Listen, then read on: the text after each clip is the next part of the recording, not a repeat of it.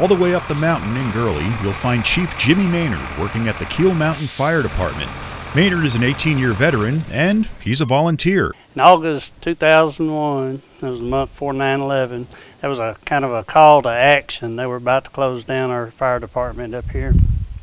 So I hadn't really ever thought about being a firefighter, but at that time I decided to come join. And he wasn't the only one in his family who jumped on board.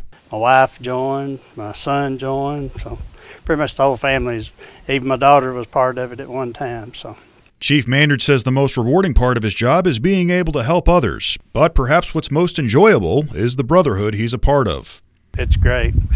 When we first got in, we'd come for a meeting. Well, it might be 10 o'clock before we went home, because after the meeting, everybody's sitting around talking, and so it was great.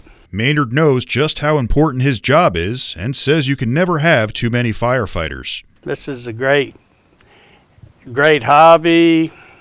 It's a great place to come. You enjoy yourself, you help your community. I think everybody should come and join the volunteer fire department. They're needed around the country.